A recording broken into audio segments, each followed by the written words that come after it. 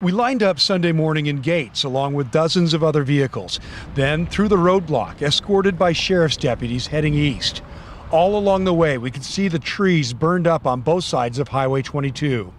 And then we arrived in Detroit, a city that today is not what it used to be.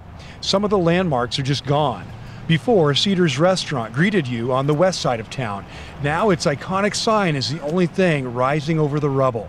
City Hall is leveled by fire. So is the fire station. Only a burned out fire engine is left, parked on the street. And one street over. Today is the first time we got a chance to come out here, and it's very, what an amazing sight, I think. Just the drive up here, and it's a pretty sad situation right now for everyone, I think. Alma Barajas and her husband are looking over what's left of their second home, a place the Salem couple visited a lot before more recently making it a rental. They have fond memories of summers in Detroit. Everybody just comes out here and has a wonderful time. Right now, the quietness, and there's the atmosphere of silence here right now. I think everybody's just trying to, get back into, the swing of things. But if you see the wheel there. Dan and Christy McMorland are back to assess their truck and camper. There's nothing to save. The couple was returning to Salem from Central Oregon when they hit a rock on the road as the fire raged east of Idana.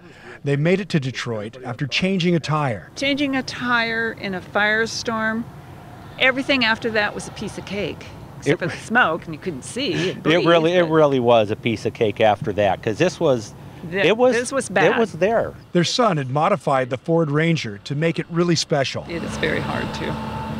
It's very hard, and I know it's just stuff, and it can be replaced, but it's the sentimental value. We also spoke to the mayor of Detroit, and he says, while it's awful to see all the damage and destruction, he also points out that there is plenty of life still here. You can see it in the green trees around.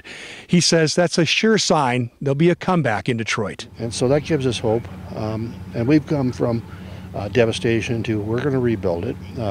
Tremendous support from volunteers, calling, emailing, saying, let us know what you need and when you need it. We have our moments where it's just hits you over the head and you cry a little bit, but then you start thinking about the things that are positive here. In Detroit, Tim Gordon, KGW News.